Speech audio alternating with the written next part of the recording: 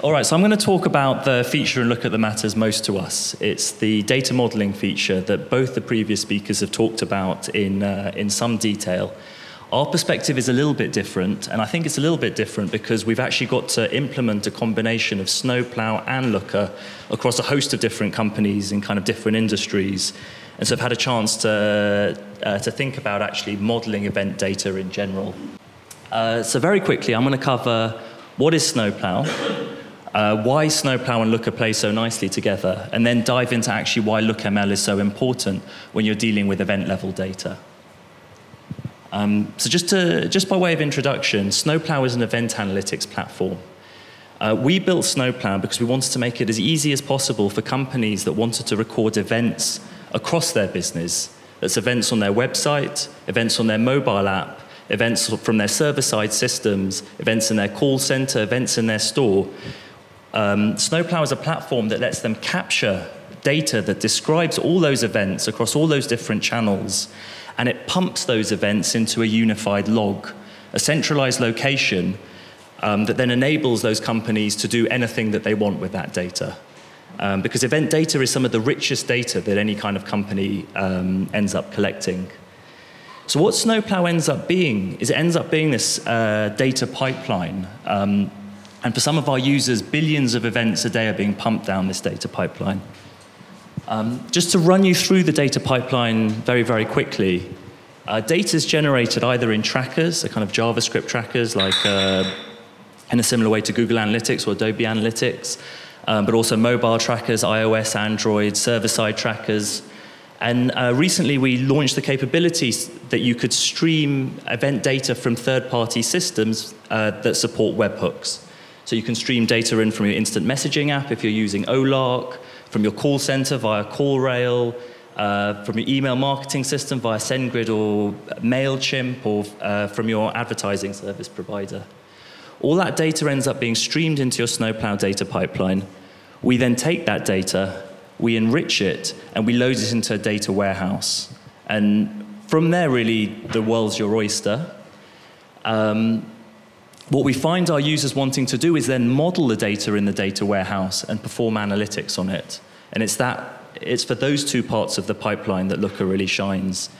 So for very many of our users, we really feel like we're selling them this combined solution. We're selling them this whole data pipeline with Snowplow on the left-hand side and Looker on the right. What does Looker do on top of Snowplow data? Well, in a nutshell, it does this. It takes that very, very detailed, very, very granular, one line of data for every single event that you can access via SQL, and it turns it into something that anyone can access. But actually, let's dive in a bit more detail. What's going on in that event data modeling step that's so interesting, and why is that step so hard to perform if you don't have a tool like Looker? If we can understand the value in that step, then we can really understand why we're so keen about Looker at Snowplow. So what happens in that step actually looks very, very different across our different users. But there are certain phases in that event data modeling that are pretty consistent. And it's worth, before we dive into this in more detail, thinking about how this looks different to the case where a company's analyzing event-level data, but they have perhaps only 1, 2, or 3 different types of events. So for analysts who are from a kind of a customer services background and are used to dealing with, for example, transactions data, if you've worked with Tesco Club Card data or something similar, you're dealing fundamentally with one event type, which is a transaction, and aggregating over that transaction is incredibly easy. Segmenting audience is incredibly easy. Pivoting on that data is incredibly easy. If you're a Snowplow data user and you're collecting 50, 100 different types of events, you're tracking page view events, page ping events, you're tracking application open events, different events in a mobile game, you're tracking events in your call center, events on your server-side systems, all those different types of events, trying to model that data is actually incredibly difficult. And the first step that nearly all our users take is what we call identity stitching. Identity stitching is the process of looking at your event stream, this line of events on the left, and figuring out that a handful of these events are actually all being performed for the same user. And this, in a web world and in a multi-channel world, isn't a straightforward thing to do. We find that different users adopt different identity stitching algorithms and different approaches, not just to stitch user behaviors across different browsers and devices, but even within the browser. So when we're doing identity stitching, we're identifying all the events that belong to the user, and then we're aggregating across all those events to generate a single record for that user. And as part of this step, we're also doing behavioral segmentation often, and generally joining this user behavior with other customer data sets like CRM. Another step in the event data modeling process is taking micro events and aggregating them up to macro events. So a good example is if you're a video site, a user might engage with a particular video in a particular session, and that engagement might be captured across 50 different events.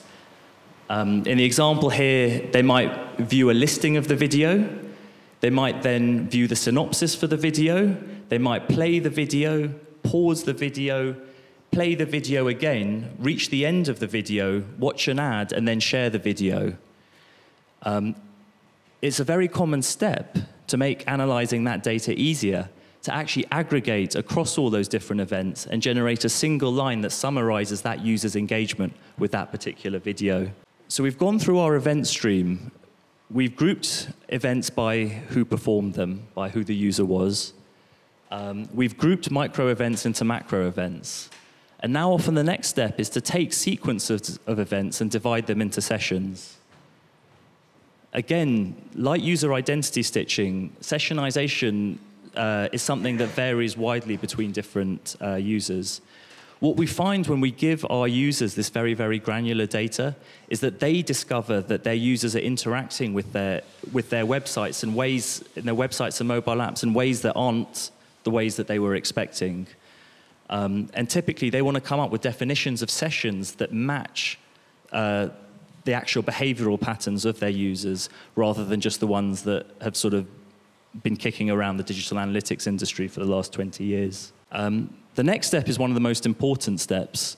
We've got our event stream. We've aggregated it up into all kinds of interesting entities to make analysis easier. Now we want to join our event stream with any other data sets. And there's an enormous number of data sets that we typically want to join it with. We want to join our event data with data from our CMS. And again, what type of data is in the CMS will vary by industry.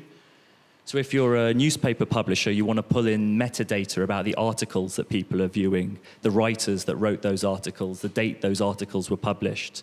If you're a retailer, you want to pull in all your product catalog information, so you can start slicing and dicing the way that users are engaging with your individual products on your website or app, with the type of product, the type of brand, the type of category. Similarly for videos, video media sites, similarly for online games companies. What we're really doing in this step is taking the entities that matter to the business and mapping them to the kind of underlying events that in many cases are kind of technical, events like page views or screen views or AJAX events. And so in this mapping exercise, what we're doing is we're taking kind of those abstract technical events and turning them into events that mean things to people who understand the business and understand the entities involved in the business. It's not just CMS data that these joins are made with. We're typically also joining the data with marketing data from all the different marketing sources, and I've already mentioned kind of CRM. So this data joining exercise is absolutely essential. And in the last step of that data modeling exercise, we're defining the dimensions and measures in a consistent way so that everybody who's performing analysis on the data across the business is working from the same set of dimensions. And what we find is that the actual dimensions and measures that people end up creating reports with don't look very similar to the ones that people in digital analytics typically work with. People in digital analytics typically work with the idea of unique browsers or sessions or page views. And actually, once you've gone through this kind of event modeling exercise, once you've performed all these joins, you can start creating reports out of things that really mean much more. Who your users are, what your products are, what your categories are, what your behavioral segments are, what your demographic segments are. You can count users in consistent ways that match the way that your business actually identifies users, measure engagement levels based on the way that users actually engage with your website or mobile app, measure the current lifetime value or the forecast lifetime value of different users. So it really is a kind of step change in the way that people do digital analytics. So to bring this talk to a close, I'd like to step back from those individual stages in the event data modeling process and think about what it is that makes LookML such a good framework for performing them.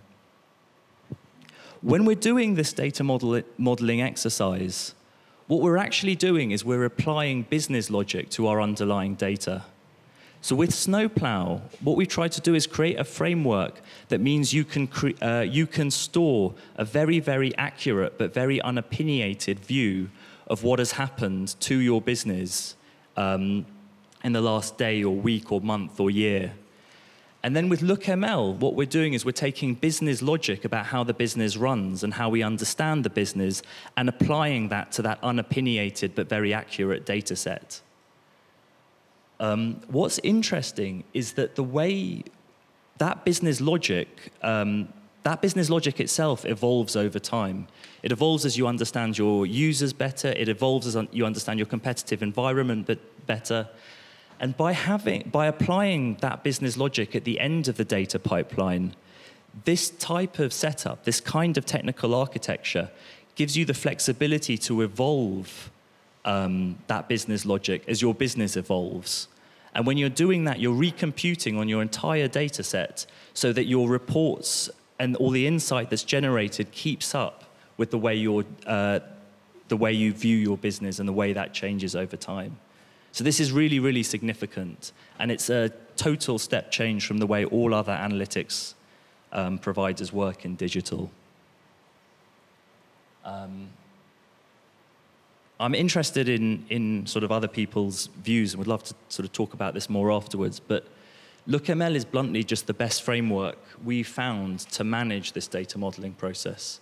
So hopefully in this talk I've given you some idea quite how much value happens in this step and how Looker supports that process and therefore why we're so keen on it. Thank you.